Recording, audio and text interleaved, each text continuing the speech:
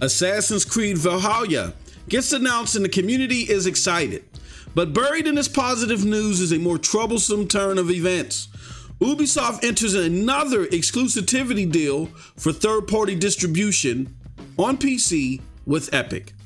On the surface, for the unsuspecting gamer, this may not be a big deal, but we go into why this is bad for all of us. Yes, all of us. Let's get into it.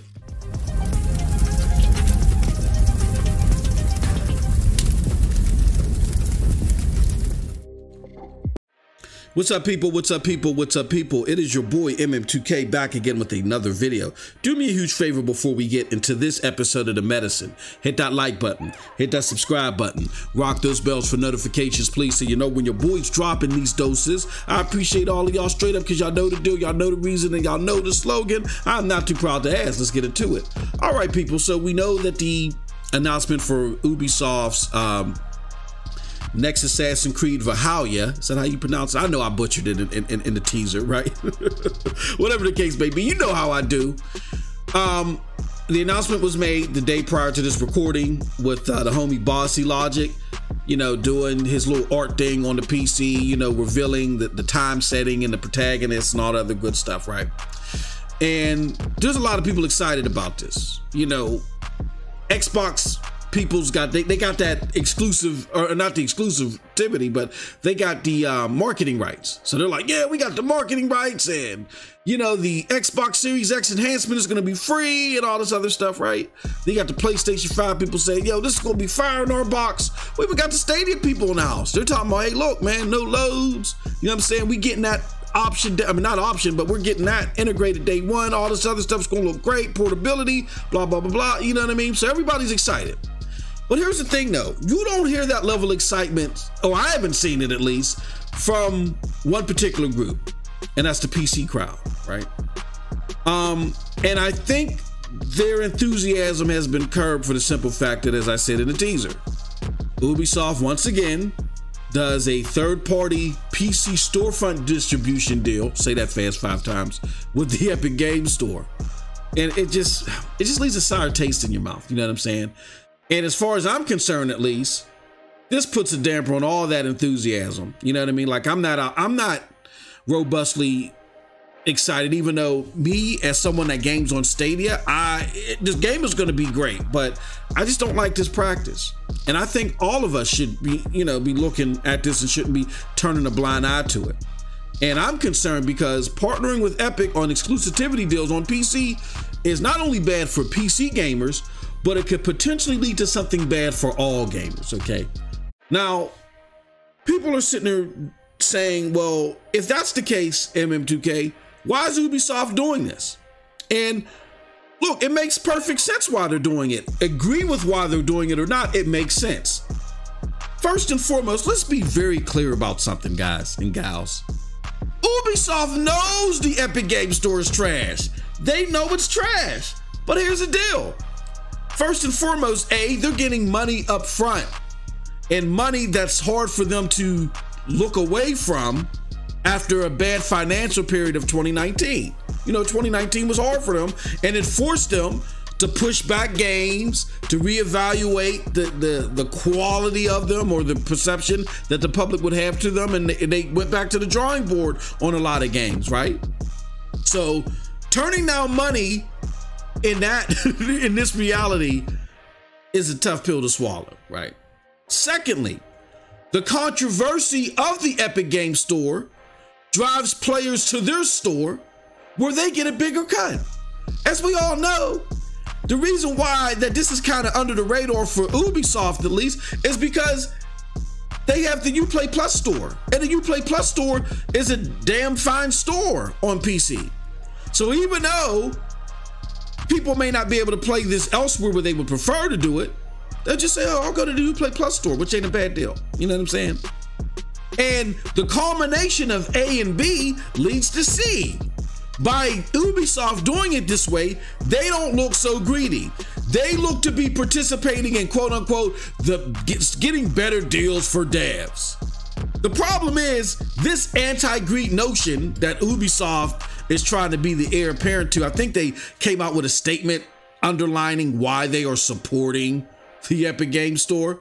But at the end of the day, it's a farce, right? Why do I say that? Well, let's take a look at something, as Fire Marshal Bill would say. This right here is a slide that I created exposing our good friend Tim Sweeney, aka Tim Swindle, as it relates to things of this nature, right? I did on a prior video. You can look at a lot of my older or my prior Epic Gamestore videos, after you view this one. Just look up MM2K Epic Gamestore. All right, you will be enlightened. But let's go to slide 4 here. All right, here's the truth. This is why I say it's a farce. Look at this. 30%, which is Steam, which Steam which Steam takes a cut out of. The 30% is normal in the community.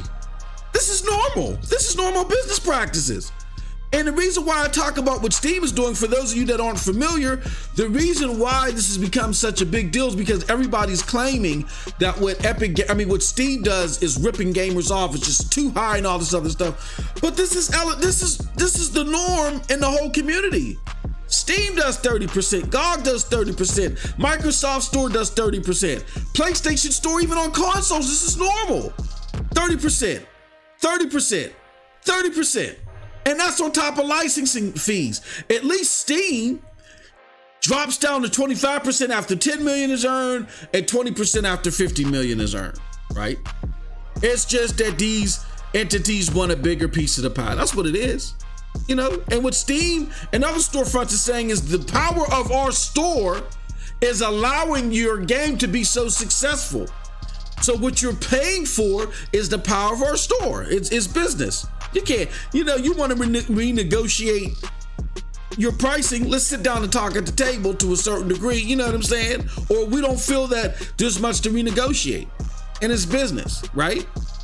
So that's why it's a farce at the end of the day that 30% is so damn high. It's the norm across the board. The rent is not too damn high because they're dealing with it elsewhere, okay?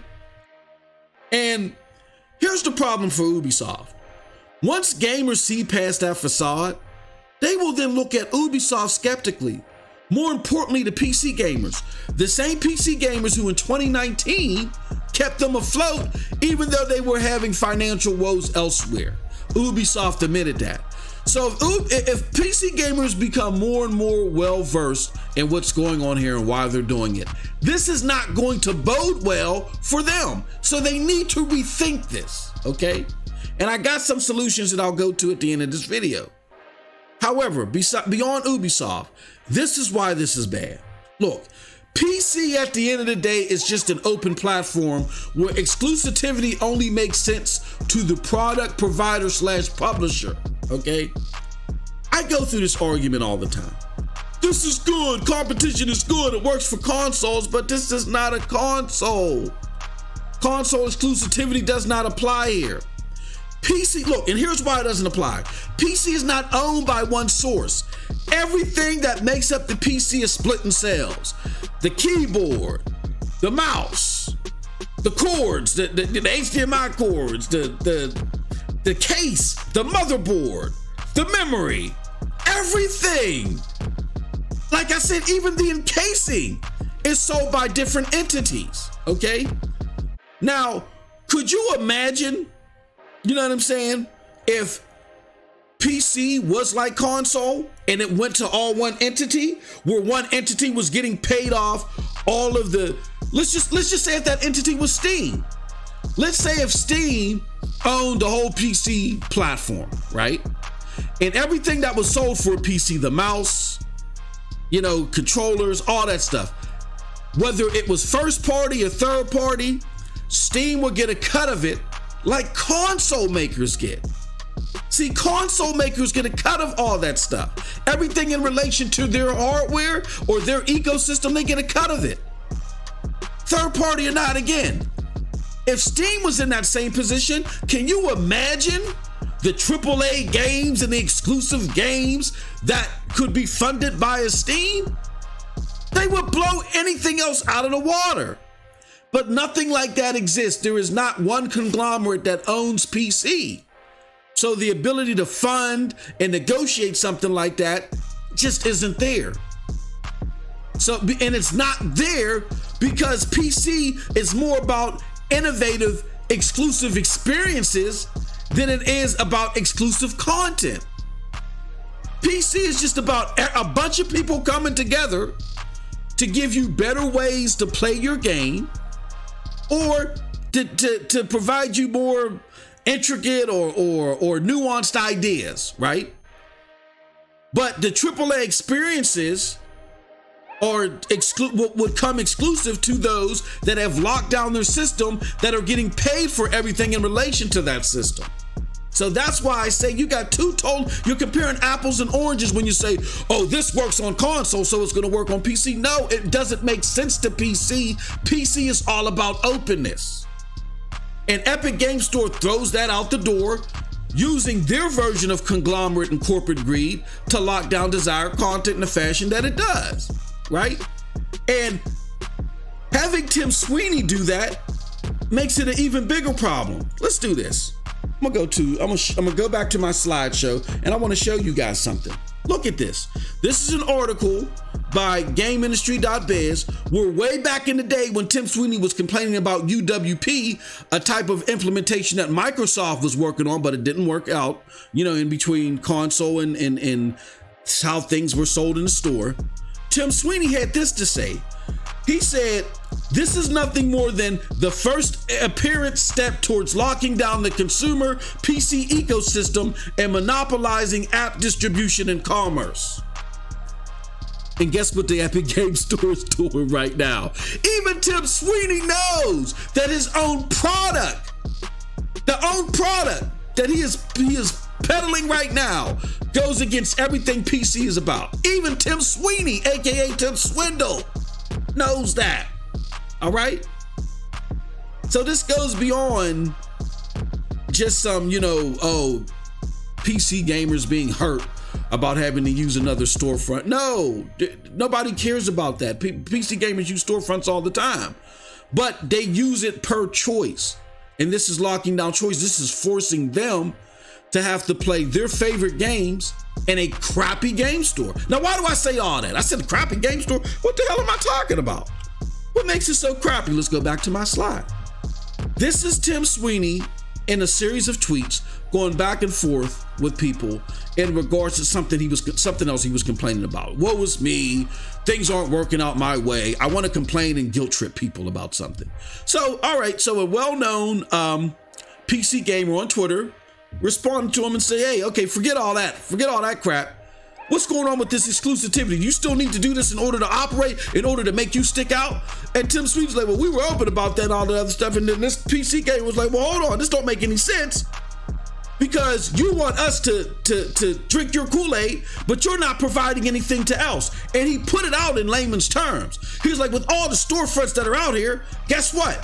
With all the money that you're bringing in, your storefront is last. It's horrible. It's trash. He said, these are all the places that I go to and the typical PC gamer goes to before they even think about your store. This is how bad it is. The same storefront that is reeling in with Fortnite money and then Borderlands money, they were the same people that when Borderlands was exclusive there on PC, they couldn't even keep your cloud saves. People had dozens and dozens of hours of gameplay saved on the cloud that just disappeared. That's how horrible the store is, okay? So not only is just this whole integration bad for PC altogether, but let's just say if I agreed that it was good, I still wouldn't opt for the Epic Gamestore because their storefront is trash. And everybody knows it's trash, from PC gamers, right? Like here, to Ubisoft, as I illustrated earlier. Now, people are saying, especially those that are console gamers, MM2K, what this got to do with me? What this got to do with the T in China, right? And I say all that to say this. I've said all that, to say this. All gamers should care if Epic reach is successful in this area, because guess what? It may come to consoles, and I've illustrated this earlier. Let's let's just think this out a little bit. What if Epic then, because they've been successful, let's just say if they were successful here, which I believe in the long run they won't be, but it's a shame we got to deal with this. But let's just say in the long run they are successful. And they say, you know what, let's see if this can work for us on console. And they start crying foul on the 30% they got to pay on console distribution, right? And in response to that, they create a storefront. They let everybody know, hey, look, we got a console storefront now. We've worked some deals out with some publishers and developers. And what happens is, if you come to our storefront and you play games via our storefront on your console, you get access to them 30 days early, right? And some of you probably thinking in the back of your head, that will never fly. Because, you know, how would Epic make money? Well, let's just say if Epic says to the console creator, you got to split your 30% with us now. We have worked deals out with these developers and publishers. They're giving us early access for 30 days. Your consumers want that, don't they? Well, if you believe that they want that, you got to split your 30% with us. And let's just say for the most part, the big two, Xbox and PlayStation, they say, get the hell out of here. We're not going to do that. This ain't going to go nowhere. We're not putting that crap on our console, right? And let's just say Tim Sweeney says, okay, fine. We'll play this game because I'm better at it. And he strikes a deal with Nintendo and makes it a streaming service at first, because, you know, Nintendo gets these games at later dates, you know what I'm saying? And when people can port them, and they don't get all of them. But now they're going to have access to all of the big ticket AAA games day and date via a streaming service, right? And let's just say this thing blows up, because, you know, people love the Switch, baby. This thing blows up. And now you got people, because they're loving the Switch, and they're like, you know what? The Switch is my main way to play right now. Let's just say if they decide that, hey, I'll just get it on Switch. A lot of people are saying, I might just get the game on Switch, because even though I got to stream it, I'm getting it 30 days early, right? And then Tim Sweeney says, look, this thing is successful, y'all. Your console holder is denying you access to these games for 30 days, right? When in reality, what they would have done is paid publishers and developers to push their games 30 days back elsewhere, right? Because they're not going to release it 30 days early. They got to polish the games. Epic would have paid them to push the game 30 days back for one. But let's just say, in addition to all that crying, Tim Sweeney says, now we have download solutions on the other consoles for Xbox and PlayStation that we're just waiting for them to accept us. And not only will you have the streaming option on those platforms, but you can download the games and play them locally. It's just your console provider is denying you this right. And then it actually works, because then people start getting upset. I want to play Assassin's Creed Valhalla 30 days early, Xbox, PlayStation. This is foul. This is wrong. And Xbox has to give in. PlayStation has to give in, right?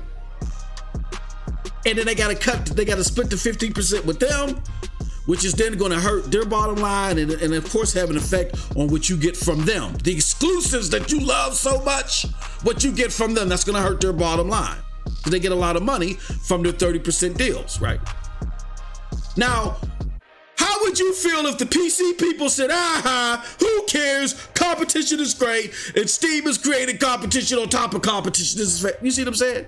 Now, before you go and you sit there and you say to yourself, MM2K, there's no way in hell that's going to happen, and you think this is far-fetched, I'm going to tell you something. It's 20 plus years in the business world, Fortune 500 world. If it's not illegal, don't put nothing past these greedy companies or what could happen. For instance, you guys would have never thought that you would see the day that you would see PlayStation exclusives on PC, the way that you are and the rate that they're growing on PC, and that you would see PlayStation exclusive titles like MLB being distributed on other platforms. Never say never. And if Epic is successful here, because the way that the market is, they're going to be forced to look at other avenues to use their whining and crying and see where they can be successful at. It may not be exactly in the format that I'm telling you, but I'm just trying to give you a broad idea of the griminess of this company and what they could try to do in the future that's going to hamper you even on console. Never doubt their reach. If they can get successful at this on PC, they're going to figure out something to do on console, trust me. All right. So with that said, what is the ultimate solution? If Ubisoft or anybody does have a problem with Steam, I don't have a problem with that. I don't care. I mean, I'm not, I love Steam. I think Steam is great, but I don't mind playing games elsewhere on PC. You know what I'm saying? It's just Epic Gamestore is the problem. So if you really have a problem with what Steam is doing, A, just have your own storefront, or B, partner with a more gamer-friendly storefront. Like, don't go to Epic Gamestore, maybe go to GOG, right? Like my homie does here, he shows you about 7 different other places you can go to. You can go to GOG or Humble Bundle, work something out with them. But don't go to Epic Gamestore, no! They have the worst storefront out there, period. And again, don't think my stuff is far-fetched. It may not come in that exact light, in that example that I gave, but I'm telling you, never put nothing past these greedy companies and these greedy conglomerates. This is where, again, we're seeing example after example where it's better for us as gamers to put down our flags and come together as one community to block out all this stuff that's going to hamper the hobby that we love. And that's it from your boy MM2K. Let me know what you think about what I had to say in the comment section below, because like I always say, who cares what I think? But if you did like what I had to say, check out the links below to follow me. Those links will lead you to the Broadband Bullies, PNTS Network, Hard Knock Digital Culture, and yes, the Stadia Dosage. And with all that being said, if you did like it, again, please do me a huge favor. Like, sub, and share this stuff out. And with that, you all have a wonderful, wonderful gaming day. Peace.